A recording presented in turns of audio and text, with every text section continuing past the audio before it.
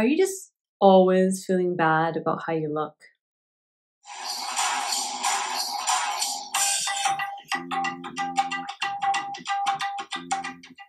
Hi there, and welcome back to Ask Dr. Syra, the show where I answer your questions about personal growth, mental health, and relationships.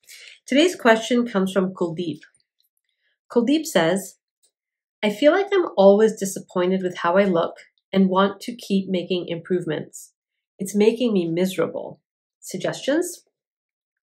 I feel like I'm always disappointed with how I look and want to keep making improvements. It's making me miserable. Suggestions?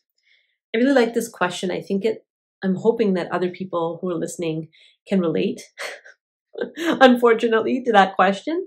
And the thing that I want to talk to you about today as we consider this question is kind of three things that we need to explore. So first is this idea of the body as a project. Body as a project. Second is redirecting attention. And finally is, what are you avoiding? So body as a project, redirecting, and what are you avoiding? Let's start with body as a project. We live in a culture that is body obsessed.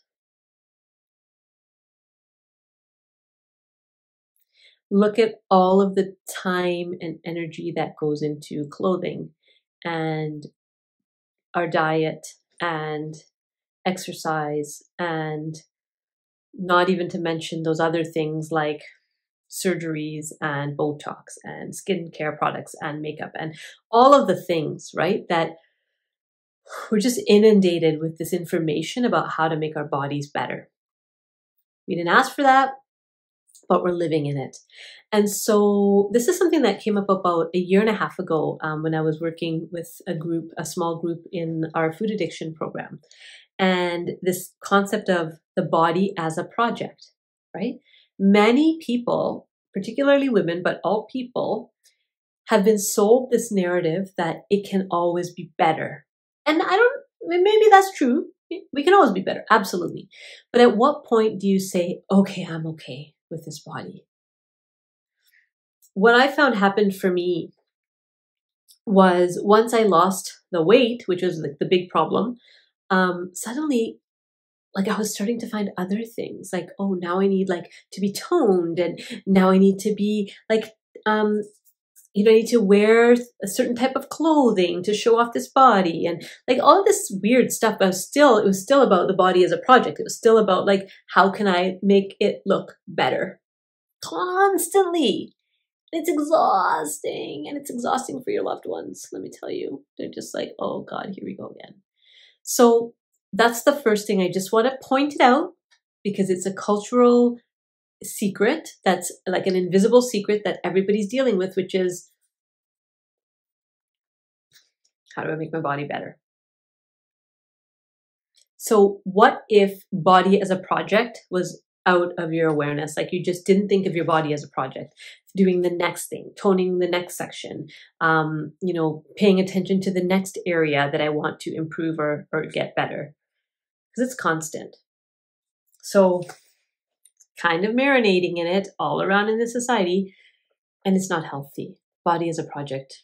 I mean, unless you're a weightlifter or an athlete or a model where your body and the way that your body looks is super important, that's different. That's part of your career, okay? But for the rest of us, dude, you're in a body. It's working pretty well. Let's just leave it at that, right?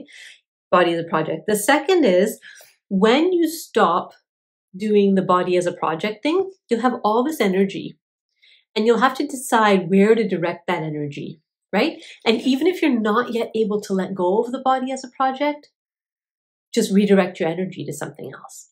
So maybe it's gardening, or maybe it's reading, or maybe it's spending time with your loved ones, or maybe it's, I don't know, anything, organizing the basement or whatever. Find another project besides your body. Redirect that energy and into something that you want to pay attention to. Because the mental energy that it takes to constantly be thinking about how can I be better? How can I be better? It's exhausting. And this sometimes happens in the personal growth world too, right? It's I'm there, I'm healing, I'm getting better. Sometimes you just need to say, whoa, look where I am.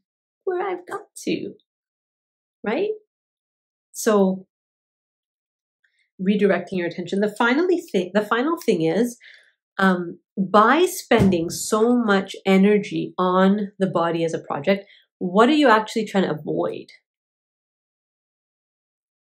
For me, what I was trying to avoid was self-compassion and acceptance, right? If I can find the next thing to work on, if I can find the next problem to fix, then I never have to say, oh, I love and accept this vessel as it is, right? Because I'm always working on it, fine-tuning.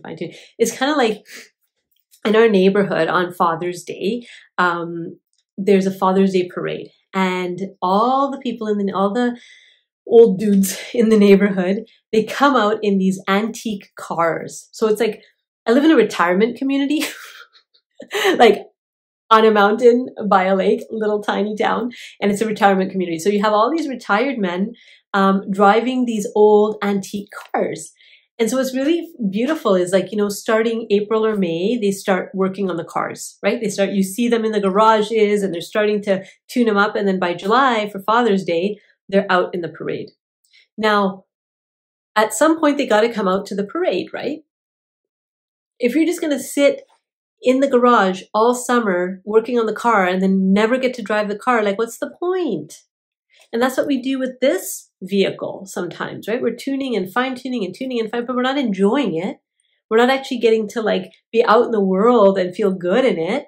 So, you know, what could you actually be avoiding by keeping your body as a project? What kind of opportunities, what encounters might you just be saying, like, I don't want to do that, and so I'll just keep focusing back on my body?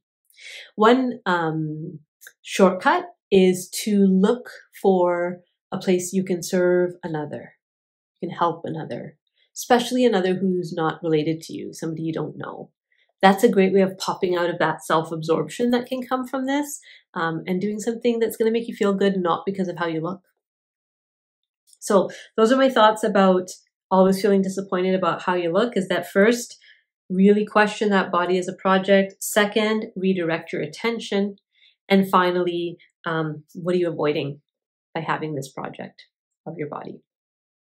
Hopefully that was helpful. Give me a like or a thumbs up. Feel free to share the video and look around on our channel. There's lots more interesting stuff happening here. We will see you next time. Bye.